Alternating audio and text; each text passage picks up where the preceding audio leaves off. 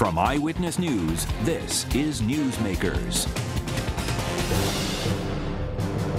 2 months after an agreement with Iran was announced, Rhode Island Congressman David Cicilline is still struggling with how he will vote. Could the dyed-in-the-wool Democrat go against President Obama's marquee foreign policy initiative? Plus, how worried is a longtime Hillary Clinton supporter about the possible candidacy of Joe Biden? Our guest this week on Newsmakers, Congressman David Cicilline. Welcome to Newsmakers. I'm Tim White. Joining me on the panel is WPRI.com reporter Ted Nesi. Congressman, welcome back to the program. It's really good to have you. Great to be back. Thanks for having me. Let's start with Iran. If the vote on the Iran deal were today, what would it be? Look, I have spent the last 8 weeks, almost 2 months, studying this issue very carefully. I'm on the Foreign Affairs Committee and the Middle East Subcommittee, so this is an area of my jurisdiction in the subcommittee. I've had the benefit of reviewing all the classified documents, attending a number of classified briefings. We've had a couple of hearings in the Foreign Affairs Committee. I've also had the opportunity to reach out to some real experts in this region, Dr. Haas from the Council on Foreign Relations, Samantha Power, our U.S. ambassador, Nick Burns, the former ambassador during the Bush years that was responsible for Iran, to really get their best thinking. And this is a very, very difficult issue and something that I want to make sure that I get right. So I'm going through this due diligence. There are lots of good things about this agreement in terms of reducing the number of centrifuges and the level of enrichment for uranium, a very intrusive inspection regime. So I think the first part of this agreement, that 10, 12-year timelines, we can be reasonably certain that Iran cannot move to a nuclear weapon. It's really at the conclusion of those terms where advanced centrifuges are available, higher levels of enrichment, that the greatest risk is presented. On the other hand, the challenge that we face is that Iran will get about $60 billion in revenues that it can use to continue to engage in very destabilizing activities around the region. The president would say in response to that we have to confront them, which we do, but that it's better to be confronting an Iran that's not a nuclear power, which is a fair argument. I've recently I've met with the president along with colleagues. The president wrote back to us and answered a number of questions we raised in a letter to Congressman Nadler. I sent a letter to the president earlier this week with some specific questions about some post-agreement actions that the United States could take to mitigate some of the risks in the agreement and to reassure some of our regions and allies in the region.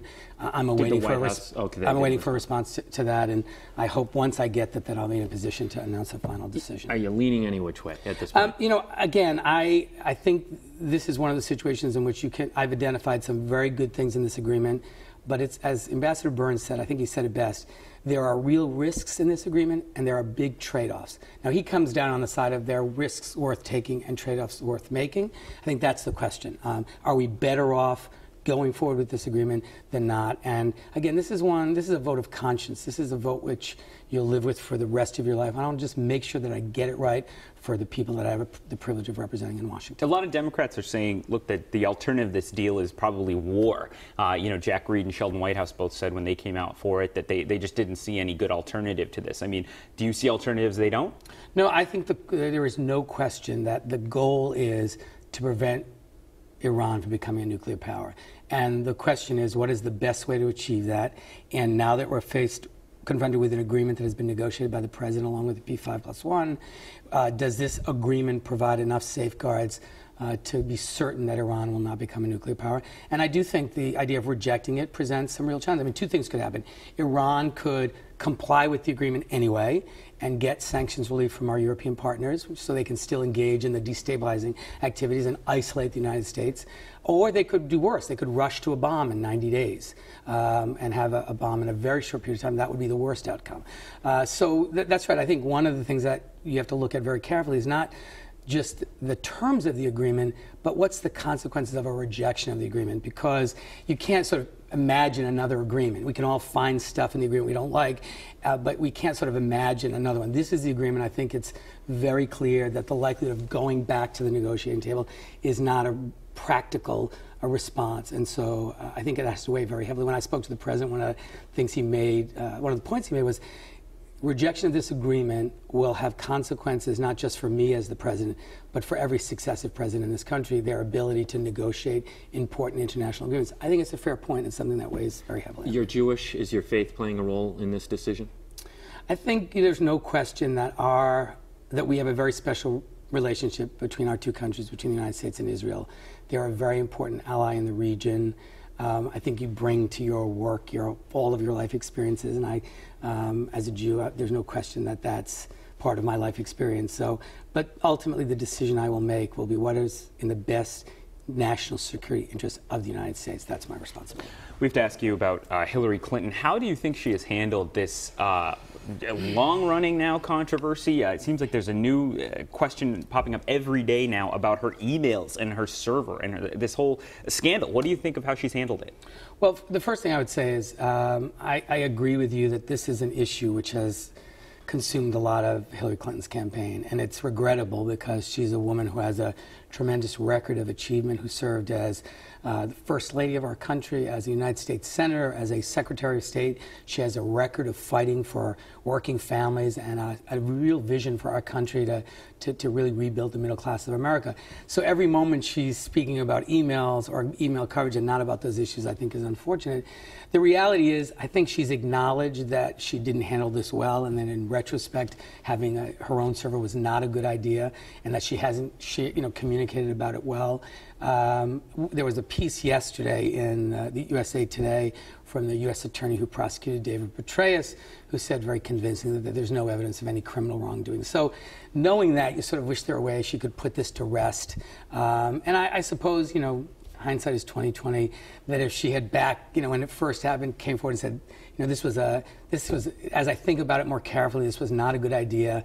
It had some, I'll do everything I can to provide all the information that's necessary, but try to sort of acknowledge it early on and put it to rest. But I got to tell you, to be honest with you, Congressman, if this were a Republican Secretary of State running for president, you would be, a spitfire on this and say this would probably prevent, or I'd assume that's the way you'd be. This would preclude them from being president of the United States. Are you sort of playing politics? No, I don't think it precludes. Look, I think the secretary has acknowledged that having a separate server was a bad idea. She's acknowledged that if she had thought about it more carefully, she thought it would be easier for her, and it's turned out not to be, of course.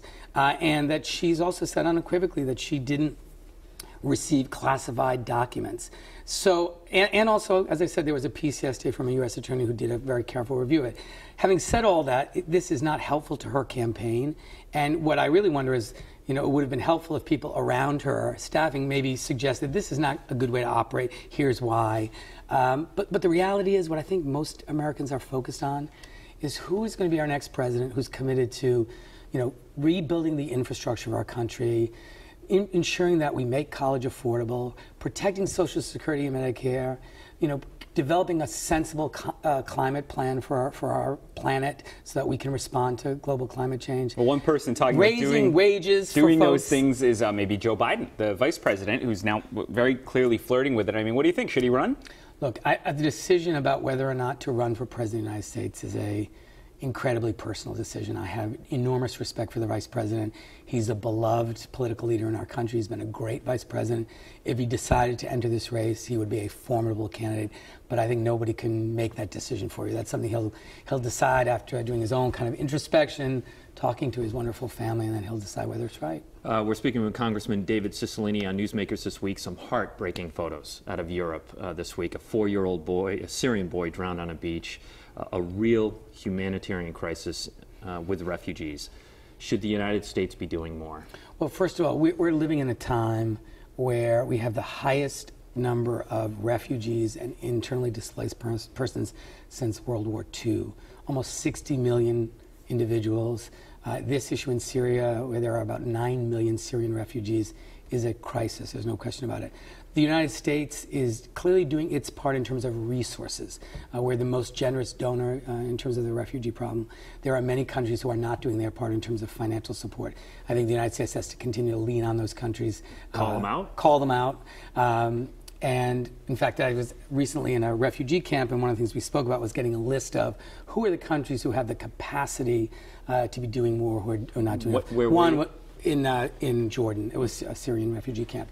But the other thing we have to figure out is, how do we absorb more of these refugees who are fleeing war and violence in places all over the world? In Jordan, they've absorbed 1.5 million Syrian refugees that they have in camps that they're housing, feeding, clothing, and even the really poor refugees they provide a stipend to. Jordan's not a rich country. There's no oil. I mean, it's a huge undertaking for them to absorb that population. So we have to be part of an international community that is responding to this crisis. The United States has always played a leadership role. We're the most generous donor. But this is a crisis that we've not seen before this level since the Second World War. We have to be willing to be a big part of that and do all that we can to respond to this humanitarian crisis. You recently introduced and made a big splash with legislation called the Equality Act, which, as I understand it, would amend the Civil Rights Act to put the same protections for Americans based on sexual orientation as race and gender.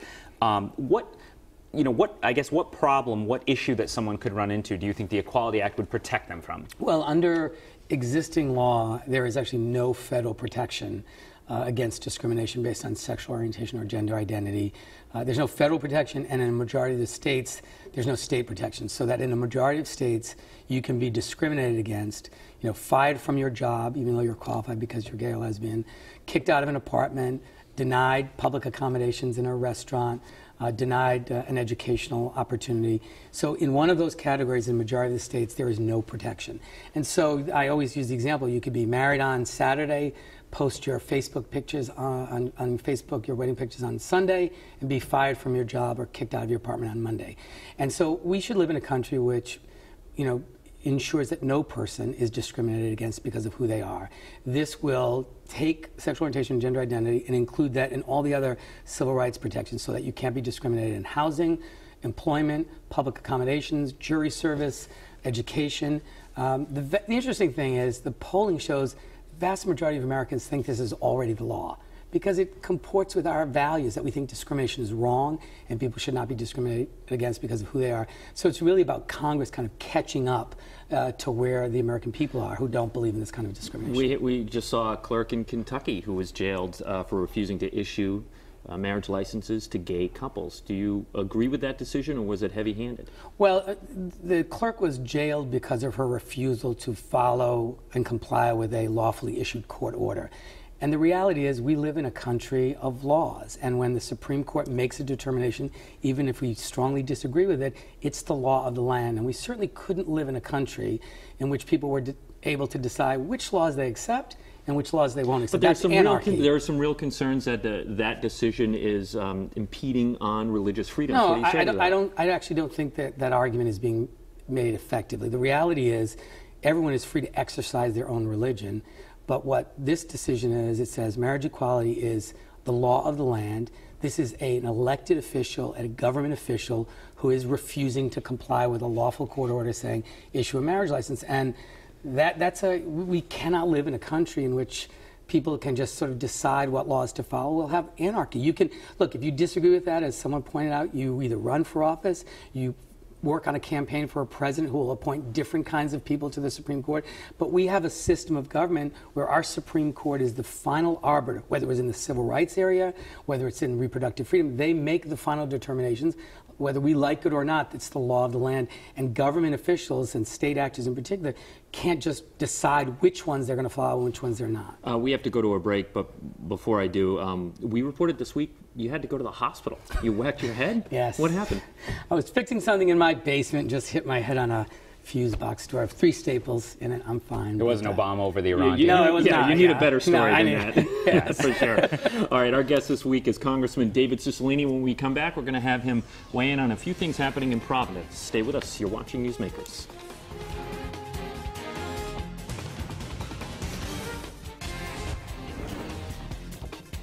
Welcome back to Newsmakers. I'm Tim White. To my right is WPRI.com reporter Ted Nesi. Our guest this week, Congressman David Cicilline. Congressman, I said we were going to talk a couple of things about Providence, but before we do, I do have to ask you about Gordon Fox, reported to a federal prison in July. I'm curious if you spoke with him before he left or since he's been in prison. No. You haven't. Why haven't you reached out? You two were good friends. No, I mean, he's at a place where you can't reach out. You didn't write him a letter, anything like I that? did not. Okay. All right, I want to ask you about the streetcar proposal in Providence. Mayor Lorza has said it's not one of his top priorities. There's been a lot of critics, and Governor Raimondo has even said it seems like a nice to have, not a need to have, I believe was her quote.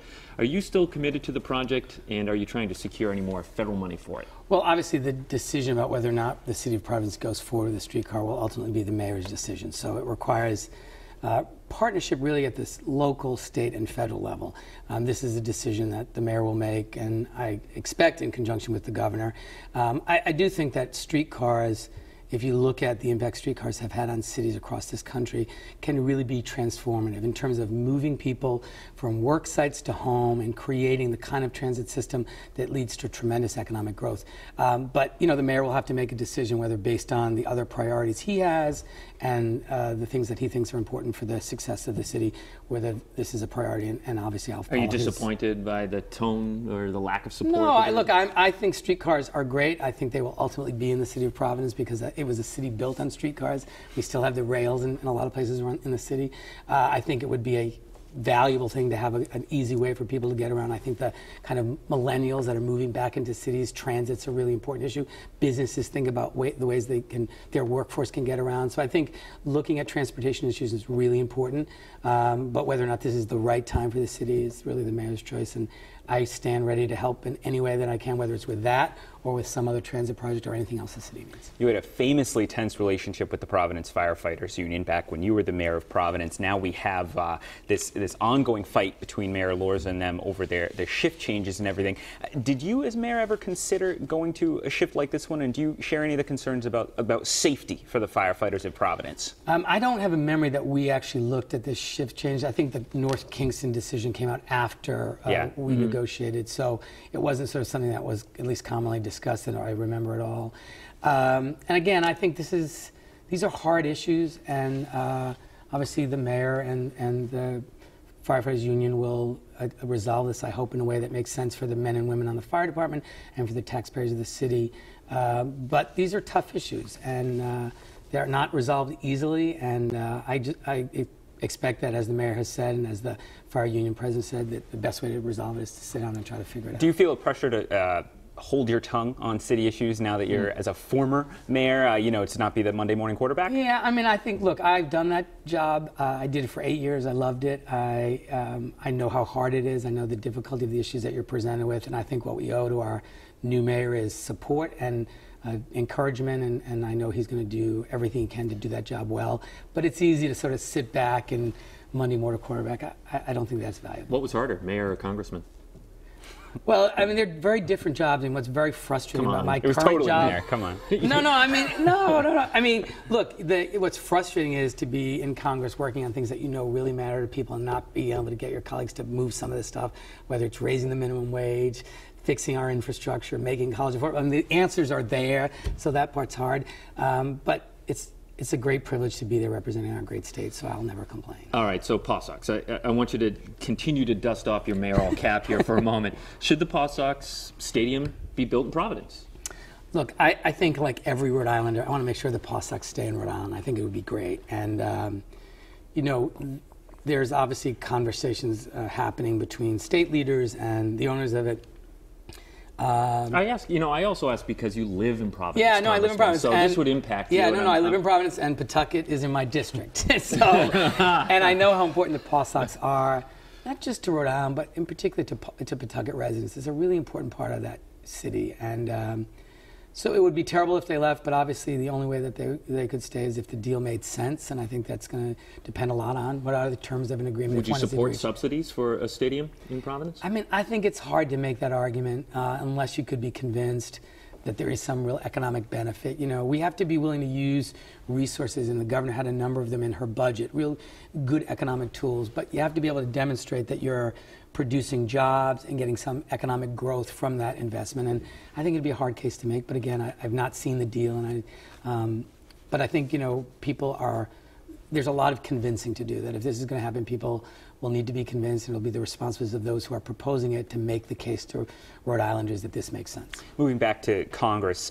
you are a strong supporter of legal abortion and Planned Parenthood. There have been these secretly recorded videos that have come out that have shocked a lot of people, not just diehard pro-lifers, people in the middle on that issue. Do you have any concerns about anything that's been revealed in these videos of Planned Parenthood officials? Well, I mean, I think the most important thing to say at the outset is that Planned Parenthood provides high-quality health care to millions of women and families all across this country. And actually what they do with respect to the termination of pregnancy is a very small part of their medical services. So I think people should not lose sight of the fact that Planned Parenthood provides valuable, high-quality health care to many individuals, some of whom would otherwise not have access to quality health care.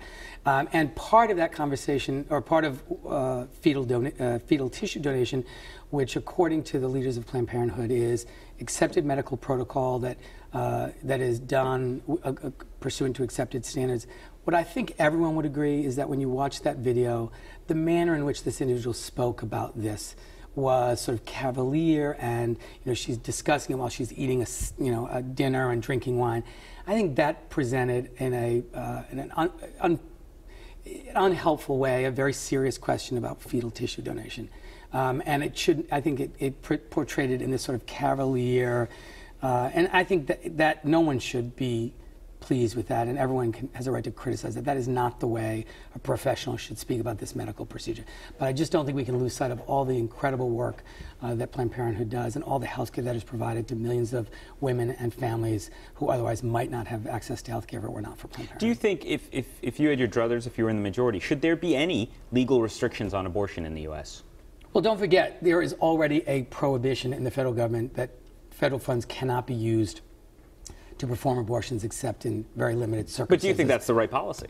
Well, that's the Hyde Amendment. That's existing law. Mm-hmm. And I think it would be very hard, particularly in the current Congress, to change that. But do you want to change it? Well, I mean, I think it should not be the case that individuals who seek to have an abortion are denied that ability because they're indigent, because they're poor. So I do think that we have to be sure that prohibition, which sometimes prevents poor women from accessing the health care that affluent women may have access to. I think that's wrong. But I do think that the current prohibition against federal funding is an important kind of check against people who are trying to take away the right to reproductive health care in its entirety. And so you say, if you currently cannot use federal funds to do it, and I think it gives us the ability to make sure that there is not more serious efforts made to undermine a woman's right to determine what medical procedures she should have on her own body. Finally, we're looking at the potential of another government shutdown later this year. Would you support the Democrats shutting down the government to preserve federal funding for Planned Parenthood? I don't support the government shutting down government, period. Government provides an important set of functions that people rely on to lead their lives. We should not shut the government down under any circumstance. And what I think we're going to there's some threats of the opposite that people in the Senate, like Senator Cruz, may try to shut the government down over this Planned Parenthood issue. I think that's a mistake. Government needs to continue to function. The economic impact of a government shutdown is enormous. Beyond Iran, your policies are usually in line with President Obama's, and actually you haven't made up your mind on that yet. But in his second term alone, some say he's done an end run around Congress, EPA rules, delayed implementation of some of Obamacare, immigration. As a member of Congress, are you at all concerned he's setting a precedent? What if a Republican in 2017 does the same thing with executive orders? Look, the executive power of the president doesn't change whether you're a Republican or Democrat. The office of the president comes with it a certain set of executive powers. The president has said he intends to use every bit of his executive power. You don't think he stretched them at all? No, to advance the priorities of this country. And I think he would be negligent if he didn't do that. He has a responsibility to do all that he can to advance the important priorities of his administration, raising people's wages, ensuring more equality, ensuring we have a more humane immigration system, ensuring that he protects our environment. And I think it would be a dereliction of duties. Those policies are in line with yours. What if they weren't? I would be unhappy that they weren't, but I would recognize that a president of the United States has the authority to use the executive power of his office. He or she should use it, and we can't quarrel when they do. And I think the president has made it very clear that he intends to do it. And frankly, in the face of congressional inaction on many of these issues, I think he's serving the interests of the American people. We're going to play that back when President Trump is issuing executive orders in 2017. I will completely change my position. Yes, we're ready. There's a Trump exception built into this. All right. So we are coming up on a big election year, presidential, but also you will be up for election. Do you plan to run for re-election next year? Yes, I do. Absolutely, no question about it. Have you looked, have you run the numbers, do you have political aides who do this, on whether Rhode Island right now, do you expect to lose a House seat after the census in 2020? I have not. You know, it's hard to know what populations will be in other states, and that will help determine, so I don't have really an idea yet. Brought up Donald Trump. You and he actually share something in common. Yes, our support of Tom Brady. Although apparently he's better friends with Tom Brady than I am, according to him. Right. But it was a great vindication for Tom Brady and for the Patriots and for all of us who saw the jealous folks who just can't accept the idea that Tom Brady is the greatest quarterback in the history of the game. We have less than a minute, so you are a lawyer, and I'm curious, you know, as this goes to appellate court, what your thoughts are on the process. Do you think it'll go? I don't think it'll go to an appellate court. Look, I mean, think about this. The finding was basically Tom Brady might have had some general knowledge that somebody did something wrong, and as a result is punished. I mean, it's like the Star Chamber. Like, that is not justice or due process as any of us know it. And I think it was a great decision from the court, from, I think, a Bush appointee. But it was a Clinton appointee, Berman.